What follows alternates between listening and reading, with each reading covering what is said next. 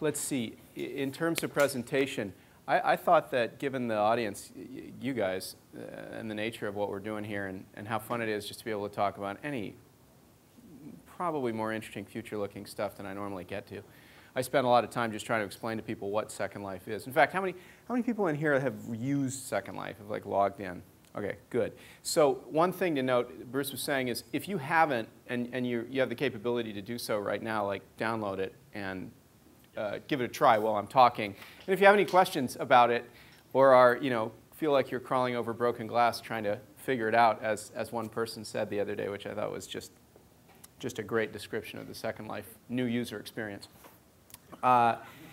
You can just shout and ask me. But if you go to secondlife.com or secondlife.com/download to get the client, you can actually just fire it up and go in here. The pictures, what I thought I would do is I picked a couple things to talk about before just taking questions from you guys, which is frankly what I'd rather do is let people guide me here and talk, because I love to just do that. And I don't usually get the chance to. So I'll keep it short initially and talk about a few things that I thought of that I thought might be relevant in terms of the connection between virtual worlds and what you're studying here. Then what we can do is take questions. In terms of the pictures in the background, these are random pictures taken from Flickr that are from a Second Life slide photo pool. So they're just pictures people are taking in Second Life like, I don't know, hours ago or something. And I just started it to that and paused it, and I'm going to let it play here in a minute. But you're going to see more like sex and beauty than you normally see in Second Life, which people have remarked on before when I do this. People that don't get it see me do this presentation format. They're like, wait a minute, it's all about swimsuits. Of course, it's not. That's just essentially an answer to one of the many interesting questions which Second Life answers, which is, when people dress up, when people can be anything they want to be and take pictures of anything they want to, and they're not restricted at all in terms of even being human or, absolutely anything. They are in the world of biota in a very sort of generalized sense. What do they choose? And I suppose in some sense, looked at optimistically or pessimistically, this is what it is. But I also enjoyed, when they made Sesame Street, they would try to figure out whether Sesame Street was successful in educating and entertaining little kids. And little kids can't take questionnaires. So they did this thing in the 60s where they'd put Sesame Street and then they'd put a picture of like a piece of art next to it, and then they'd change the picture like every 5 seconds, and they'd watch the kids' eye movements. And if the kids looked over at the picture, they knew that they were losing the kids' attention and they needed to make that part of the show more interesting. So this is like that, like, can I compete with the photographs from Second Life in terms of talking to you? Okay, so the beginnings of Second Life are relevant because I think of the connections between Second Life and more broadly the sort of stuff that you're studying here and generally kind of where the world is going. For those of you who don't know it, I didn't start off as an entrepreneur who wanted to make money, who was interested in social networks. I didn't really have a background in any of this stuff. I had no formal, well, I didn't have a scientific background that included virtual life or even really the web. I just had a very strong passion from the time I was a kid to kind of build the world's greatest Lego kit. Which to me, since I was young, and I started programming computers when I was a kid, I studied physics in college, did a bunch of programming as a kid. To me, the ultimate use of a computer, very similar to what Bruce just said to us a moment ago, was to put a whole bunch of them together and simulate a virtual world that would be sort of like a big Lego kit, except where the atoms would be digital. And you could build things out of those digital atoms. That was what I was completely driven by. And very much like Bruce, it's funny the parallels there. I also was really of the mind that, and I'm younger. Well, actually, no. I think Bruce and I are about the same age. 47. Okay, I'm 40. I was also strongly of the belief that the ideas that I had about this stuff were too early.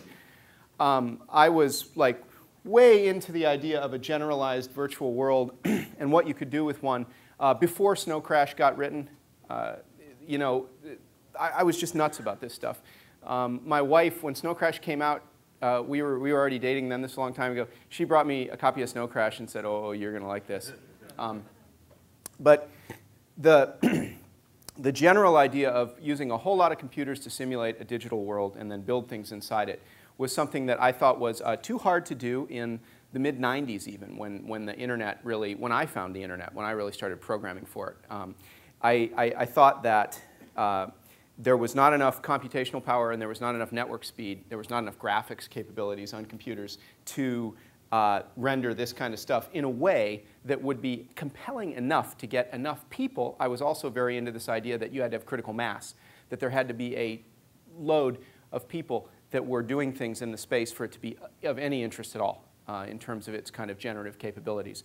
So I basically didn't work on it from 1995 until 94, 95. 1999, I went and worked at a company called Real Networks in the meantime, kind of learned how to run big software projects, and then left in 99 because NVIDIA released the GeForce 2, which is a sort of a famous piece of more recent piece of computing history.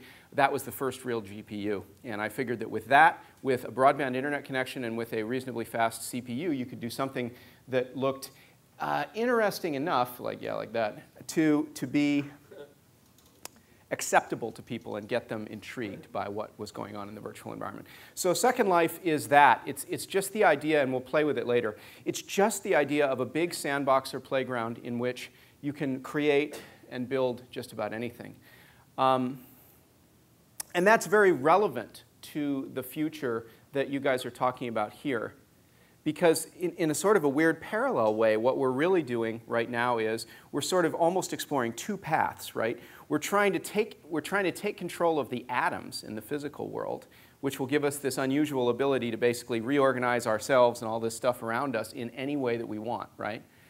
And we're talking about all the challenges and dangers and ethics and perils of going down that road, as we seem to, unavoidably be doing, which is why I'm passionate about what I do and passionate about the ideas like the Singularity University in general. But there's a second path, which is rather interesting, which is, well, why don't you just do all that in the digital domain? Why don't you just say, we're not going to, it's almost an eco-friendly position. We're not going to mess around with these atoms because God only knows what's going to happen to us when we do. And instead, we'll just simulate all this digitally, and then we'll just go into that digital world somehow and build and do the same things in the digital world that we would like to do in the real world. And so in a way, Second Life is that. It's trying to do that to the greatest extent that we can with the equipment that we have available today. And it's in many ways, and I wanted to talk about a couple of those things, the answer to the question, what's going to happen to the real world as we increasingly are able to control the atoms? So the real world, the real world, as it becomes more malleable, more plastic, more controllable, more reorganizable, as we ourselves become more redefinable in our bodies and our lives, we probably will tend to look like or to become like and behave like people do, at least to a certain extent, inside Second Life. So it's sort of an interesting test bed, and I think a learning ground for you guys to be thinking about. I wanted to tell you just how big the world is right now, to give you an idea. Second Life's still small. There's probably 1 million people that really actively use it, but there's a few things about it that are fairly big already. The total size of the grid, Bruce had that wonderful picture of taking the grid up an order of magnitude and seeing things go from simple molecular structures to cells and things like that. So where are we with Second Life? Second Life today is about 25,000 cores. Maybe it's 30,000 now, and it's expanding quite quickly because people like you guys are buying land in Second Life, which essentially expands the number of cores and causes my company to make more money. So it's about 25,000 computing cores connected together at big broadband speeds. Dark fiber networks, 3 facilities in the United States. 25,000 cores is quite a bit. It's like, I don't know, it's about like this room full of equipment. People out here probably know more about that than I do, but it's something like that. It's about as many racks as you'd put in this room. That's pretty big. In terms of computational capacity, you can do the math on that. It's substantial. It's about 200 terabytes of data. Now, that's the stuff that people have made coming into Second Life. And you're seeing, of course, many, many snapshots of this. Second Life is about 600 square miles of stuff, and the density on the ground is about the same as Manhattan. And Manhattan is about 25 square miles. So it's really big in terms of the sheer complexity of it. You will not, just like the early days of the internet, you will not at this point in your lifetime ever see all of Second Life by any shot. So Second Life is kind of at the place that the internet was at, practically speaking, in, I don't know, like 95 or 96, maybe 95, right? When it was kind of game over in terms of exploring it all. When you realized that the categorical search engines were going to fail, you just sort of saw that, oh, geez, this thing's getting like so much larger than that. This stuff's going to, this is really big. So we've got an interesting scale now, but Second Life is still used by only a tiny fraction of the world's population. And the reason for that is not that it isn't interesting to build with Legos. It's really interesting to build with Lego blocks, to build yourself, to build the world around you. It's that it's unbelievably difficult to figure out Second Life. Unbelievably is a strong word, but Second Life ain't Twitter. It takes you more than 5 minutes. It isn't fun. It isn't Halo. It isn't a fun video game. It's excruciatingly difficult to figure out what's going on in there. But like the early days of the internet, the rewards for those who do are very large. One interesting observation I would make about this 25,000 cores and 200 terabytes, I like to, and I throw this out for you guys because I think it's something for you to ponder. I always think that human evolution, one of the things that tends to happen, not human evolution, business evolution, one of the things that tends to happen with computers and technology lately is that we kind of use computers for the coolest. I was always struck by this question of what's the coolest thing you can do with a lot of servers? You know, do you store books on them? Do you have a shopping center on them like Amazon? Do you store all the world's information on them like Google? You know, do you store search indexes on them? There's this sort of interesting question of like, what's the coolest thing you can do with a computer? And of course, as you guys are talking about here, one of the interesting things to think about in the future is we're going to try to make computers think, right? We're going to try to make computers simulate thinking, consciousness, thought. And so, you know, there's an interesting observation here about this, which is our company is profitable today. We make about, I'm just going to, in round numbers, our company makes about $100 million a year. We're about 300 people. So in a sense, if you think about it, one way of looking at it is that 25,000 core mess of equipment does something that entertains about a million people and makes about $100 million a year. And here's you'll see where I'm going to. Depending on how you do the math, and this is the stuff you guys are taking classes in here, that's probably about equal to one brain. I mean, what's kind of interesting is that Second Life at 200 terabytes and 25,000 cores, it's probably about like one of us, right? You can go into all this rich debate about exactly how we're going to simulate thinking and what parts of it we are and aren't going to simulate. But no matter how you kind of do the math, it's in the ballpark. The total assemblage of equipment that Second Life has. So what's sort of interesting to ask is if you had some sort of a thinking machine today that was 25,000 cores and 200 T of data and it was running and using all the bandwidth we're using and everything, would it generate $100 million a year in revenue? I just thought that's a fascinating entrepreneur's question, right? Because if it will, then it's one of those cases where people will move energy and interest toward it quite rapidly. If it won't, on the other hand, you have this interesting conundrum, because there are sometimes great ideas which don't get built for a long time because nobody can finance them or come up with a way to make money on them. So I was just driving up in the car, driving down from San Francisco in my car and thinking like, how, if you were like the first, you know, virtual pet or something, you know, could you make $100 million a year? Maybe you could, especially if you're the first one. So that's a thought about that. But Second Life, the other thing that's important about Second Life, if you don't know this, and I think this has been true of the internet and many other technology phenomena that have come to change the world, is they always have to make money for people on a sort of a personal basis to really, for the engine to really get started and change to really happen at a radical speed, that you have to have some way to make money. Second Life has a microcurrency built into it that we built called the Linden Dollar that lets you buy and sell things from each other. This microcurrency, using this microcurrency, people exchange a total of about $1.5 million in transactions of about $1 US in size per day. So that's a lot of transactions. It's like 10 per second or whatever. It also means that the GDP of Second Life is about the size of a kind of a medium-sized American city, which is about $500 million a year. San Francisco, by comparison, is about $6 billion GDP. So order of magnitude smaller, average size. San Francisco is one of the big cities. Second Life has about that scale right now in terms of GDP. That's important because what it does is it creates a living for currently about maybe, we don't know exactly because it's sort of like the IRS. I mean, you can't really tell what people are doing inside Second Life, but there's probably 3,000 or 4,000 people that are making some form of a living in Second Life.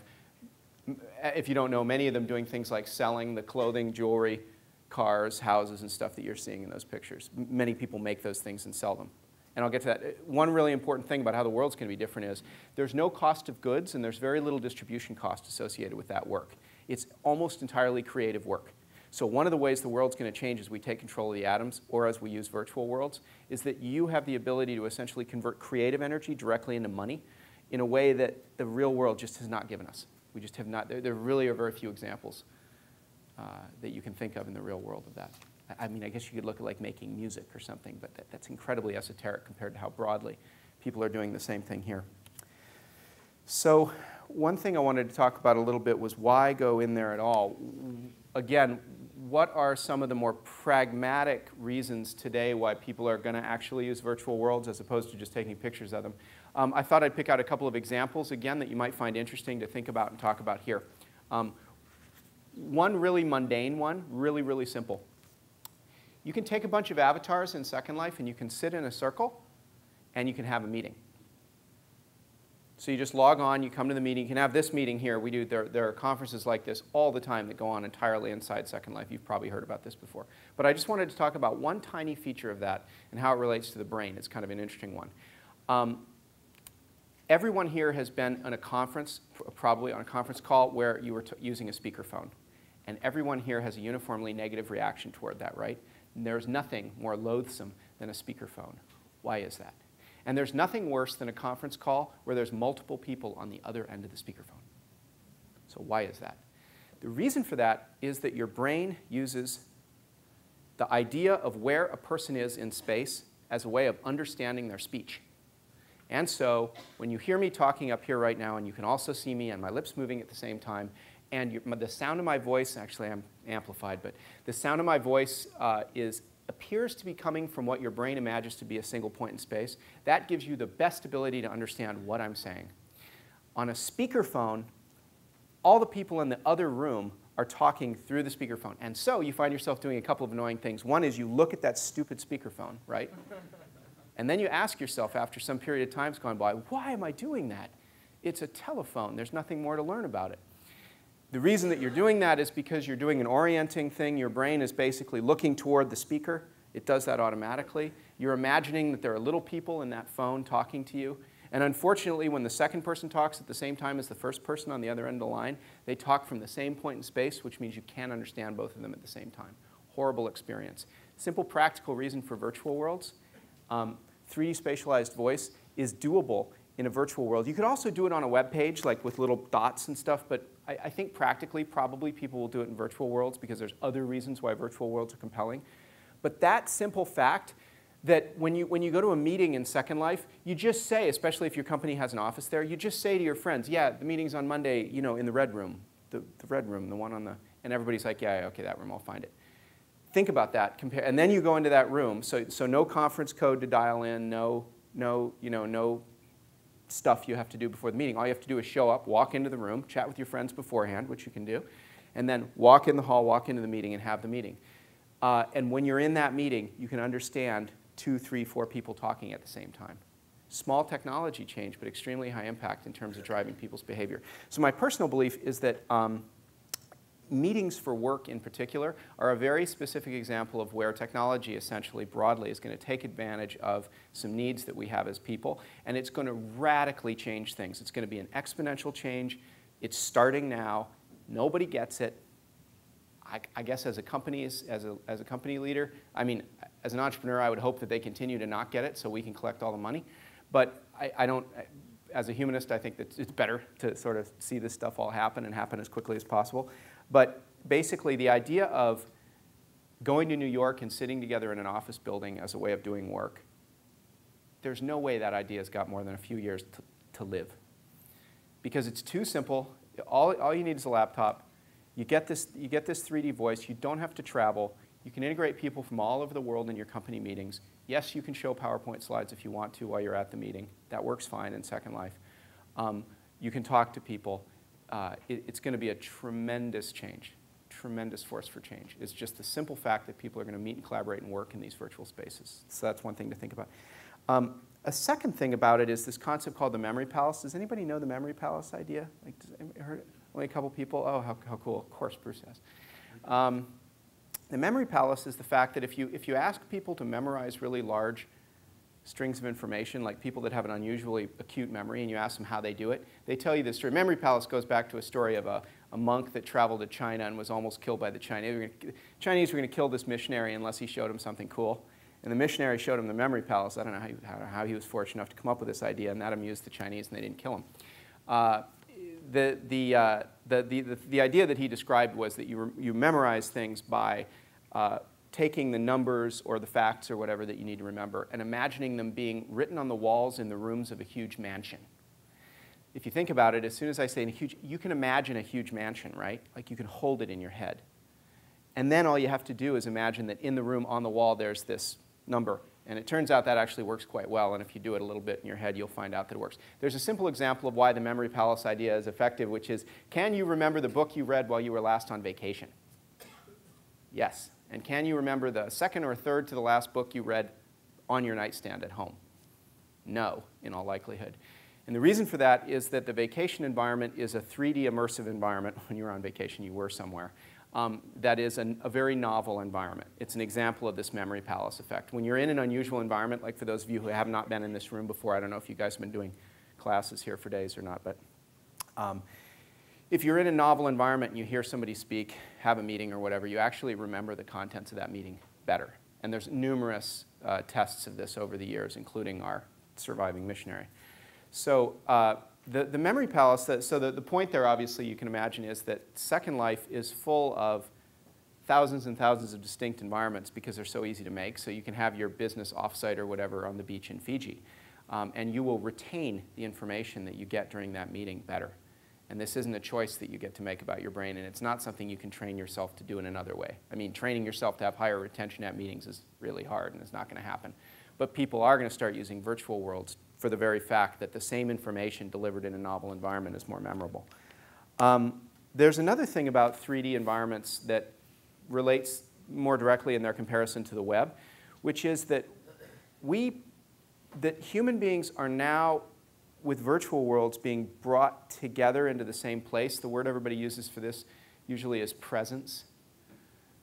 Twitter is kind of almost there, because you feel like you're almost being talked directly to by the person because you're getting stuff only a few seconds later. It's actually a little bit out of the distance of neurological presence, which is more on the level of fractions of a second.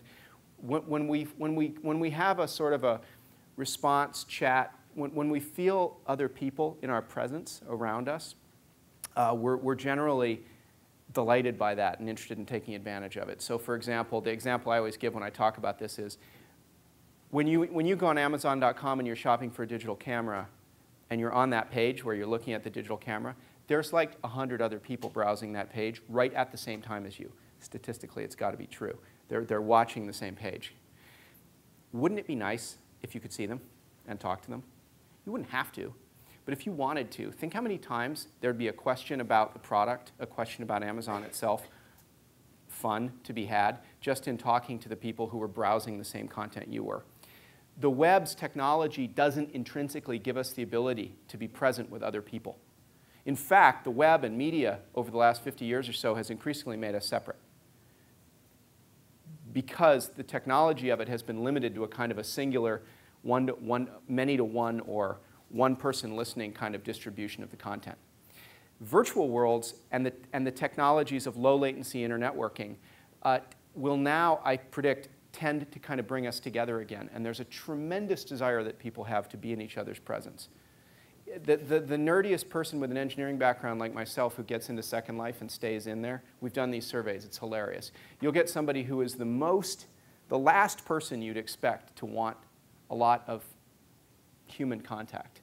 And you ask them like, gosh, Second Life's so hard, you know, you got in there, you built a business for yourself, you know, you learned how to do scripting, and you built cool guns in Second Life that you now sell to other people. Why'd you stay in? Invariably, I mean, literally almost to a person, the person will say, well, I met this really cool guy, and he scripted this cool stuff, and I thought I'd show off and show him what I could do and come back. There's a tremendous appeal to human presence, to making contact with other people when you're doing work, when you're shopping, when you're whatever. So I think that the internet, a lot of the content consumption that we do on the internet today would work better if we were surrounded by and immersed in a space full of other people. And so I think that's another reason for a general move toward 3D. So the last thing I wanted to talk about and then take questions is kind of, I'll just tell you some of the stuff that I think is going to be different. I touched on some of these already. I'm sorry, different in virtual worlds, and as I said at the beginning, I suspect different in the real world as we increasingly make it virtual. What have we learned from Second Life? One is that people are enormously more creative and interested in being creative for fun than we've traditionally thought of. There's this maxim, you know, when you're talking about consumer applications on the internet or you're talking about 3D content or anything like that, where people say, well, 1% of the people build all the content for the 99, or 0.1% in the media business. People perform music for the rest of the people. The question is that a natural social balance? Is it really one person in 1,000 who is Britney Spears and the 999 are watching Britney Spears? Is that really actually the natural human norm? Is that really like where we net out? And the answer is no. It's just an artifact of the way the technology works. The recording business is a business, for example, that has high content production costs and high content distribution costs. It mandates that only a few people have to be listened to by thousands. When you remove that barrier, so for example, when you disintermediate or remove the costs of manufacturing and distribution, which is really pretty run-of-the-mill in Second Life. In other words, in Second Life, you can make your own clothes or you can buy your own clothes. It's really up to you. What you find is that people are enormously more creative, iconic, and individual than what you thought. People don't all wear Gap clothes because they want to look like each other. They all wear Gap clothes because Gap clothes are cheap. It's a difference. It's a very interesting finding. There's statistical surveys we did of this in Second Life, and they're really quite interesting. Like we watched the percentage of time that people spend like building stuff as opposed to just going out and buying it or consuming it. And it's like 30% of their time. And the number hasn't gone down. As we went from 100,000 people using it to 10 million people using it, number didn't change. We always thought it would. We thought that number would be a critical indicator of when we were reaching like, you know, critical mass, or when we were like crossing the chasm or getting to mainstream or whatever. Now maybe as we really get to mainstream, since I think Second Life's not there yet, we will see that number diminish, but I don't think so. I think that what you see is that when you reduce people's cost of creating content, cost of being creative, they typically are. They'll actually fill the space, even people that are sort of avowedly non-creative. So that's interesting. Gender equality, globalization, racial equality. One of the things Second Life shows is that we still discriminate on the basis of a lot of stuff, pretty much anything we can find to make us different from other people. We use as either a threat or a discriminatory separator or a way of dividing ourselves up into groups, whatever. Human beings are nasty about this. One of the neat things about, and we're probably, although we're certainly getting better, we're probably not ever going to be perfect. I mean, I think that human beings with the threat of death and the requirement that you live in a geographical region, we just have some problems with sort of self, non-self recognition. I mean, that's a little esoteric, but so I think that what happens in the virtual world is that you really don't know the person that's behind the avatar. But more importantly, like when you're in a meeting in Second Life, I always give the example of if you're in a real world meeting and you're a woman in the real world, and you guys can comment on this. I mean, listen, if there's some guy in the meeting and he's like 240 pounds and he raises his voice in the meeting, let me tell you what happens neurologically to everybody that's a lot smaller than that guy. They get scared. Now, is that guy really going to stand up and kill you in that meeting? Of course not, but it still significantly affects your behavior, and you can see all kinds of studies about this, right? What does 1 inch of height buy you in the real world in income? Does anybody know the number? It's a statistically significant number. It's like several $1,000s a year. Like that fact? You may not, but it's a statistical fact. In the virtual world, though, obviously, you've simply removed a lot of that stuff. You've removed people's ability to threaten each other. So you've removed people's intrinsic knowledge of their whereabouts. So when you're working with somebody in Second Life, it's not that you've learned to like working with people from other countries. It's that you don't even know in many cases. Your whole basis for discrimination is just removed in the virtual environment.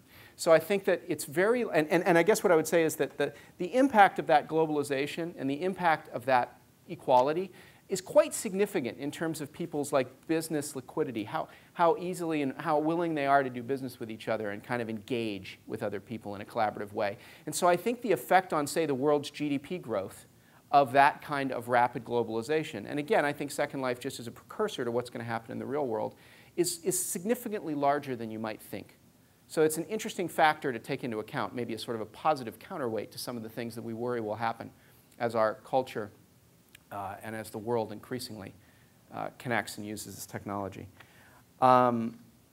Oh, the last thing I wanted to say, and then take some questions, was microtransactions. I mentioned before all these microtransactions. Can't you feel it today that the web lacks a real microtransaction infrastructure? Look at the iPhone, the iStore.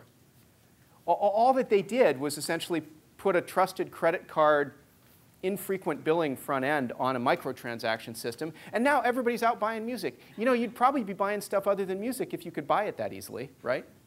It's just that the only thing you can buy with microtransactions today is music. Oh, and apps for your iPhone. And look, people buy them like hotcakes. A couple of things in Second Life. So in Second Life, there's a microtransaction system that's built in. I can give somebody a penny. I could give all you guys some pennies in this room just as easily as pointing at you and clicking. You can't do that in the real world. What tends to happen then? People tend to spend more and engage in things more. People buy smaller items more readily in Second Life. Charity, really interesting example. Per capita, people give a lot more to charitable causes and benefits and events and stuff inside Second Life. And I don't think it's just because Second Life is such an early adopter community of people that are broad-minded. I think that's true, but I think there's an additional factor there in place, which is it's just so easy. Live music performers in Second Life who are very successful. Some of people have gotten recording label gigs from playing the blues in Second Life, playing music there. You just put a tip jar on the table, but in Second Life, to give the person a tip, you can do it from across the room. You can give them 25 cents. They won't see you walk up and put only a quarter in the tip jar. There's all these different dynamics like that that cause it to be very easy to give to causes and to give a small amount of money to people for things. So I think microtransactions is another example of where the real world is going to be profoundly changed as those mechanisms become extant in the real space. So I think that's another big. I was just trying to think of big technology trends to talk about today that are predicted by the virtual world. So let me stop there and give a lot more time to take questions or be guided by you guys or whatever you want to talk about. Fire. You talked about PowerPoint for meetings.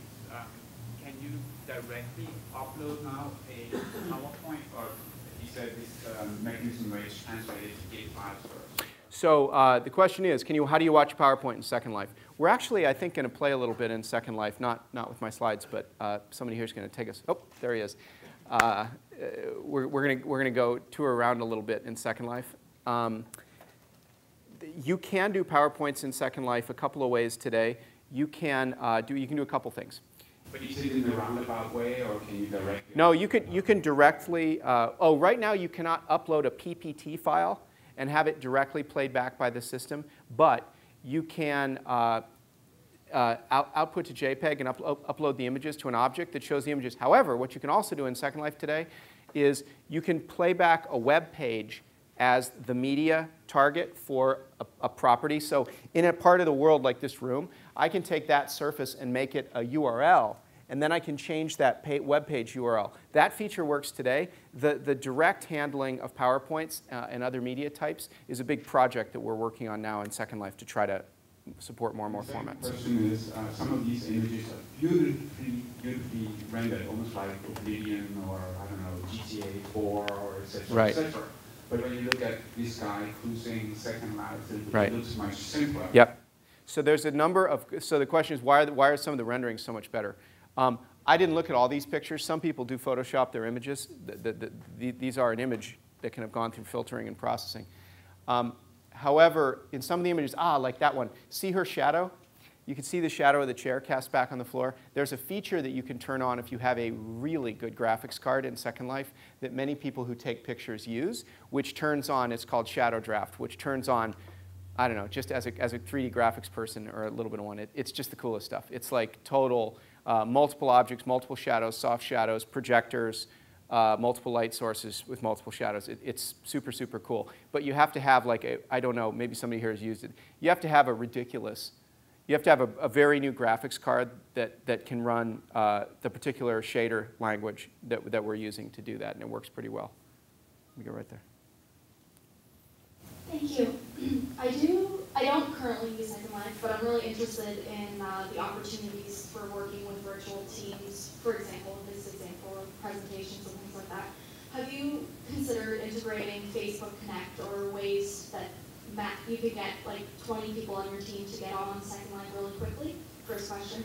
And second question, opportunities for working with not-for-profits or getting, really mobilizing people to give to charity through Second Life who may or may not already be on Second Life. So I'll take the second one first. So the second question is, how do you get not-for-profits and other charitable organizations more kind of able to impact people in Second Life? I think the biggest challenge, unfortunately, is that today it still is about a several-hour learning curve to really kind of get comfortable in there. So the problem is attracting. There are a number of places in Second Life where a not-for-profit can go. It's easy to search for and get like somebody who will totally personally help you set up events and do everything that your organization would want to do inside Second Life. I think that piece of it is actually like fairly well served today. The problem is that the audience isn't big enough. There's about 300,000 people a day using Second Life, about maybe 1 million plus that really are actively using it, all told. So even though they spend a tremendous amount of time in the world, they only have so much money to give. You can almost look at the total amount of participation, energy, and money that they can present. So that's, I think, coming simply as we view our biggest challenge as a technology company is just reducing the learning curve to the point where it's easier to get into. And that's probably a partial answer to the first question, which is in a way there's this disconnect between things like Facebook that are extremely easy to casually interact with, and then Second Life, which requires more commitment and time. I haven't actually used Facebook Connect yet, but I want to. I haven't looked at how it works for business groups. I do use Facebook, just the normal thing. We are right now, a bunch of us, thinking internally about exactly how to connect with Facebook.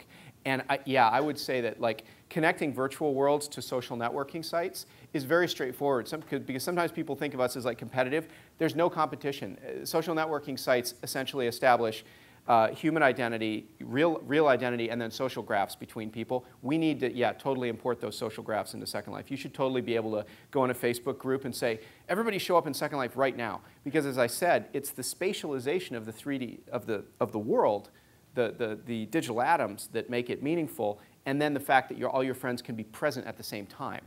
Whereas on Facebook, you're not intrinsically, conceptually present. You're not all there. Boss. Second Life seems kind of constrained with the topology. You haven't really seen anything with vertical domain. We've got a lot of people from NASA here. So when are you going to be expanding into virtual alternative worlds, alternative physics, zero-G environments, low-gravity environments, other worlds, space travel? Well, there's some projects. There are some interesting projects. There's this project called OpenSim, which is an alternative Second Life simulator that the Second Life normal clients can actually hook up to, that allows you to create a server environment which has like very different physical rules. But you can plug in a different physics engine, for example. Is there a reason that you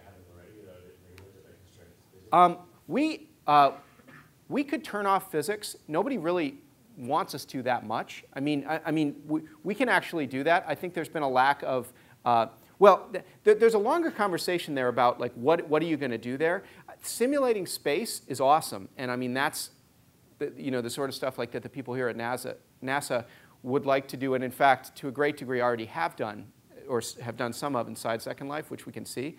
The problem, I think, is that full spatialized sort of simulation, where you're really sort of three-dimensionally free, you don't have this sort of two-dimensional column space. Second Life is a flat 2D grid today. Every simulator manages all the airspace above it. That is going to full 3D is actually a harder problem because it makes everything to the cube rather than to the square in terms of computational requirements. But we're opening up a bunch of aspects of our system as fast as we can to allow projects like OpenSim and others like we're continuing to work on versions of our simulators that can be modded and used in that same way. It just hasn't been as mainstream. We've been one of those little companies, even at 300 people, we're still little, that's been there's just such an onslaught of things that people want us to do. Group instant messaging, a very hard problem and something that's like totally screwed up in Second Life right now, is just one example of a very difficult design problem that everybody's screaming at us to fix because nobody's really had it before, and when you actually use it in Second Life, it's very compelling. Actual basically live group chat amongst the people in your group. It's a tough thing to do. Like for example, in Facebook, you can't do that. You can't do live group chat. Let's see, who's next? Let's go back there. So when you prompted us to go on Second Life while you're talking and make an avatar, I tried it out. When you prompted us to try out Second Life a little earlier in the lecture, I tried it out. and my clothes are a mess. I keep walking into walls. These are Yep. not things that usually trouble me in the real world in most days.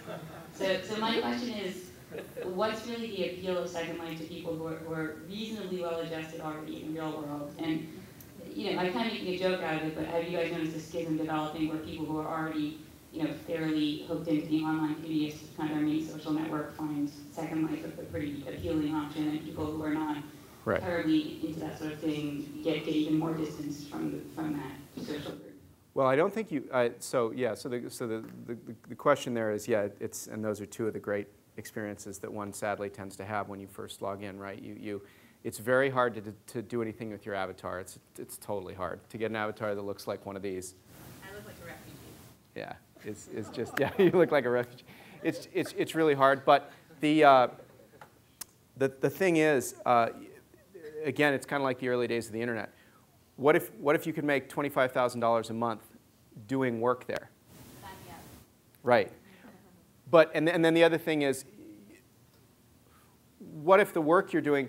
What if you're helping somebody that lives in rural England? I mean, the thing is, I think one of the things that's interesting about Second Life is that we looked at the usage of it in New York and Los Angeles per capita, and it's lowest in those cities in the United States, where of course you'd expect it to be higher because, and San Francisco, because of the technical, sophistication of people. And the answer is exactly that, which is, if you're really happy with your first life, if it's really kicking butt, if you're basically already an avatar, you're living in New York City, you go out and, the Lower East Side, I don't know what to tell you. You're probably not going to jump into the virtual world, but ultimately the virtual world is going to get you. It's just a matter of time.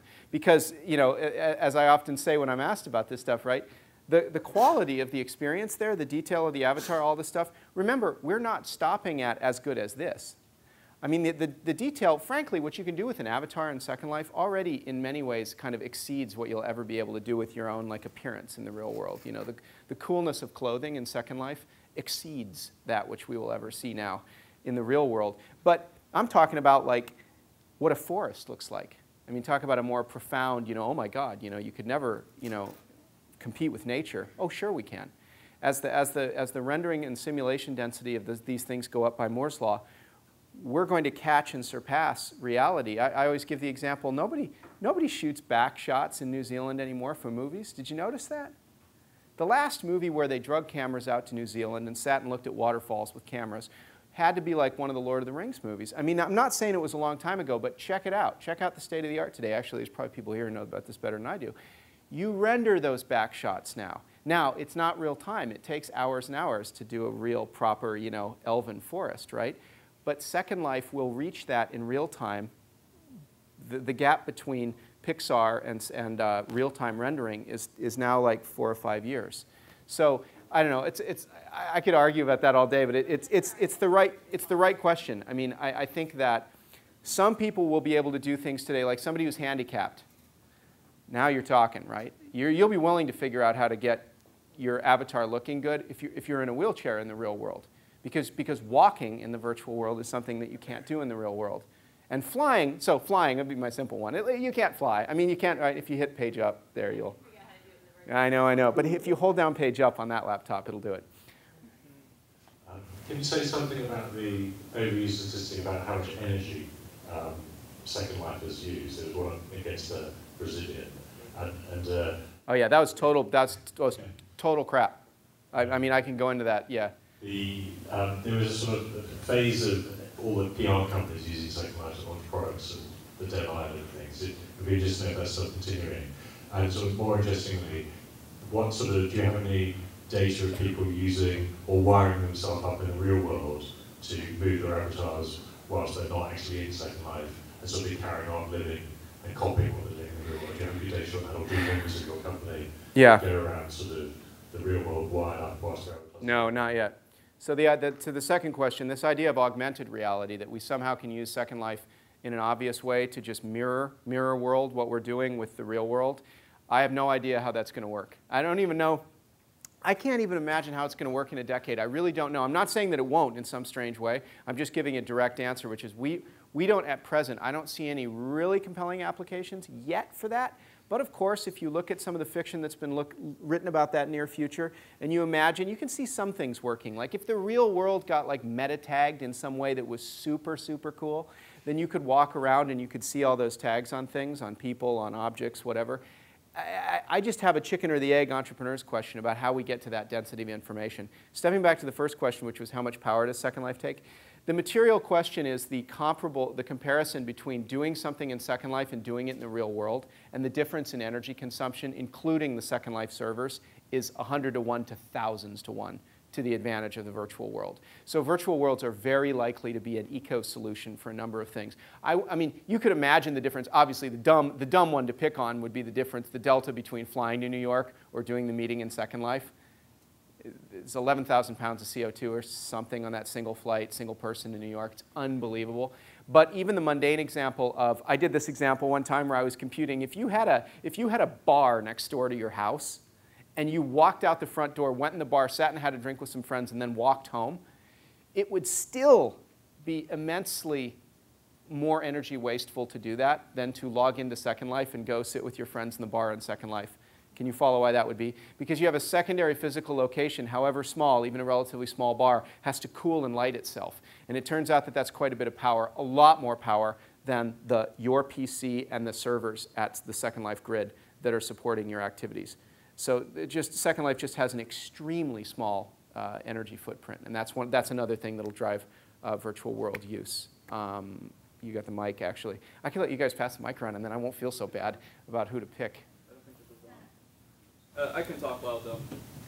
So a couple of years ago, there was this big influx of brick and mortar businesses creating these huge Second Life presences. Yeah. And they sort of failed spectacularly, a lot of them, like Coca-Cola comes to mind. So I was just wondering, what are brick and mortar businesses doing now in Second Life that's innovative? What are the most successful ones coming up with? Well, first of all, Second Life still, by and large, is a kind of a smaller, I mean, it's still a smaller creative community like the internet was in the mid-90s. So we are still sort of in 1995, 96. If you remember Amazon versus Borders. Borders came and started doing brick and mortar sales of books on the web in 90. I don't know, help me somebody. It's like 95, I think, or 96. Borders at the time just declared it a huge failure. They said, this is ridiculous, this internet thing. Nobody's going to buy books on it. We also said in 96, you know, this is fine. I can do a lot of cool stuff here, but no one would ever be dumb enough to give their credit card. Like if you had to pay for something, you'd have to give your credit card, and no one would enter in their credit card because, of course, it'd be stolen. All of those issues got resolved as time went by, and as the mass of people that were interested in these things grew. So the earliest companies that came into Second Life were interested, I think, in direct-to-consumer marketing of goods and services, so things like Coca-Cola and Adidas and things like that. And those experiments, to a large extent, failed, but they did on the internet, too. We used to have this game at work of looking for equivalent articles in 1996 that said all the same things, where you could just replace the word like web with Second Life. And it was funny, you know, you'd see this like, this is a sham, this whole internet thing, Tim Berners-Lee, he's scamming everybody, it's not going to work. You know, it was just like, you know, all these people are going to go away in a few months. And it's been kind of a painful ride in that sense, because we're sort of on another thing that has, I think, very similar adoption characteristics. But there have been some good things that have happened. Recruiting, for example. I think like 2 days from now, Amazon, check it out. If you look it up, Amazon's having a big recruiting fair in Second Life, and Amazon's hired people directly from Second Life. The ability to sit down and talk to somebody that you're thinking about hiring in a virtual world, I won't belay, there's a ton of reasons why it's a really cool idea. You can interview somebody very effectively in a virtual world. Other examples that you might not have thought of, there was an interesting, more practical example in another field. I mean, not mass market.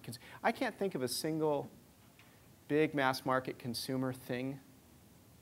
Well, actually, there's the Harry Potter example that was kind of cool. One of the Harry Potter films, if you look this up, they say, and you know, marketing is a tough thing to gauge sometimes. There was a Harry Potter film where, right before opening, the marketers of the film, this isn't the studio, but they put a ton of people into Second Life, and they gave them these really cool avatars that were totally kitted out as Harry Potter characters. And they did it virally. They let them walk around in world and like tell other people about the characters. And they were the only ones who knew about the characters. that was a good idea. That actually turned out, they said in retrospect that they believed that the opening day attendance for that film was significantly modified by the campaign that they did in Second Life. So that there are examples where you can hit hard, but you're hitting a 65% international audience, which is fantastic, right, from a global change perspective. But if you're selling stuff in California, it's really not. So now, you know, only 40% of your audience is in the United States, only 10% of the users or whatever in California. You knock down to a very small set of people very quickly. Oh, there's another example. I'll give you a great example. Border Patrol, Canadian Loyalist University. This is a cool idea. It's a university really into using Second Life. They set up one of the things the university does is they train Border Patrol agents in finding contraband at the border when cars drive through. And you can't train somebody on site, right, in doing this. So what they did was they built a simulated Border Patrol crossing in Second Life where the students played the roles of both the people trying to smuggle stuff in, and they could show their passports, and they could talk with voice and do everything. It was very realistic. Cars drive through, car stops, open the trunk, all that stuff. They had scripted cars. And they did a study of how much it increased like the retention rate and stuff of the information, and it was a very significant change.